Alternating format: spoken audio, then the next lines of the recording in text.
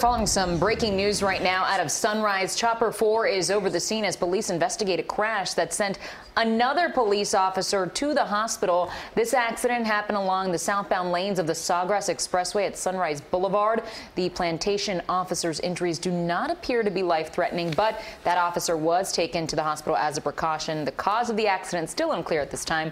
We'll continue to follow the latest both on air and online beginning on CBS 4 News at 5.